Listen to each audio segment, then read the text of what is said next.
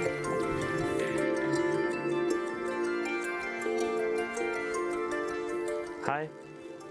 my name is Marcos de Almeida. I'm gonna be to Rio 2016.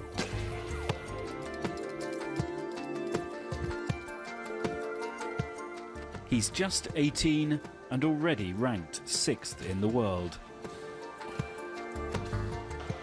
And since he was 14, Marcos de Almeida has been on Brazil's national archery team.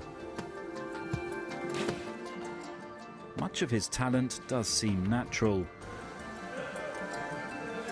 An unusual gift for the extreme levels of concentration this sport demands. You have to have a very sharp technique. Anything can change a shot, any little detail. So much so that no one has yet reached perfection. Getting this good also means practicing around 300 to 400 shots a day.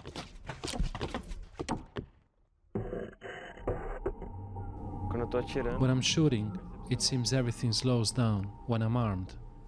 That moment when I'm waiting to release the arrow. But the moment it is released, everything goes by very quickly. Soon after Marcos's talent was recognized, his family moved to the city of Maricá, where Brazil's Archery Confederation is based, to support him. I think I got to know him better thanks to archery and thanks to all the sports he has practiced. The young Olympian's aim is that the attention he will bring to this ancient sport in Brazil during the Games will lead more people to take it up.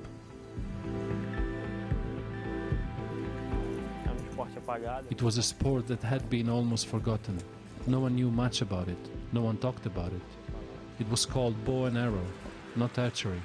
My hope is that it is never forgotten again.